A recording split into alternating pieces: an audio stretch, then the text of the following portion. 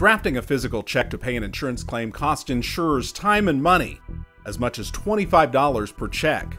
Insuretech innovators say they can speed up the process and improve customer satisfaction, all by using electronic payment disbursements.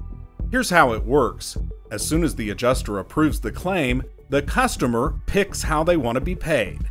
Hey, do I want to get it onto my debit card, or do I want a prepaid card, or do I want it directly into my bank account? So we facilitate electronic disbursement right to their method of choice. It's a win-win. I think a lot of carriers were caught a little flat-footed during COVID, where they realized they just needed more digital engagement with their policyholders.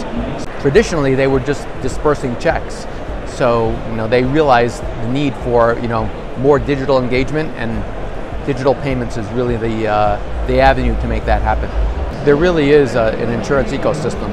There's a lot of innovation, digital engagement across that full policyholder experience, and there's opportunities to insert ways to really improve that customer experience. So whether it's faster choice, convenience, more options, more self-service capabilities. Yeah, everybody's familiar with doing things online. Digital payments is really just one avenue to make that a reality.